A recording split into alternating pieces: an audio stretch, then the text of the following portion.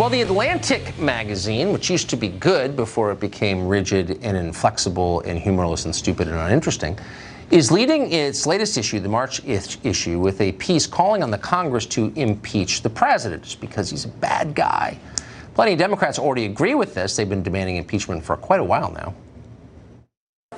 Do you still think the president should be impeached? Absolutely. Impeachment is not dead. One step closer to impeachment. Yesterday's resolution brought us one step closer. I will be dedicating 100% of my time, effort, and resources to one cause: working for Mr. Trump's impeachment and removal from office. Tom Steyer, ladies and gentlemen. He's a much better person than you are. And he's been calling for impeachment for a long time, but during the 2018 midterm campaign, Democrats tried their best to mute that message. Their leaders told the base, be quiet, shh. You don't want to scare people. No more talking about impeachment. We believe in democratic solutions to leaders we don't like. They're still saying that sort of in public, but will they be able to keep the impeachment enthusiasts in their party under control? That's the question. Mark Stein has been thinking about this quite a bit, and he joins us tonight.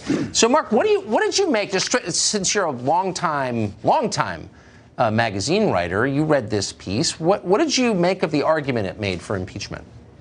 Well, first of all, I agree with your assessment of the present diminished state of the Atlantic Monthly. And you said I was a magazine writer.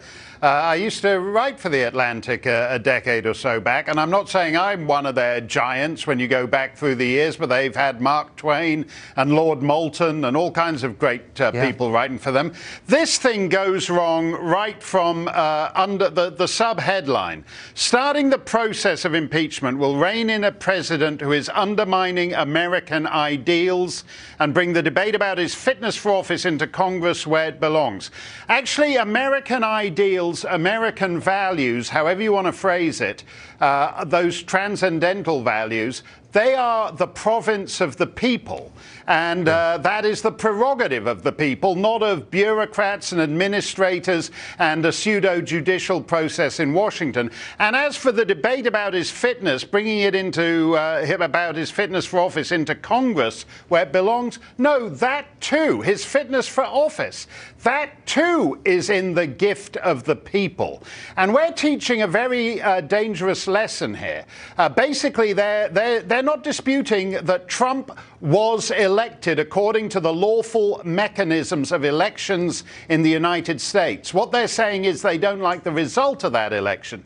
And you're teaching the people a very dangerous lesson there. You're saying that voting doesn't matter, and in essence, thereby setting in motion essentially revolutionary conditions if you tell people in a free society that your vote doesn't matter. I think you're absolutely right. And I think that there are leaders on the Democratic side who sense that what you're saying is right, and they could be unleashing forces they can't control, and they might be hurting themselves. What do you think would happen politically if impeachment commenced?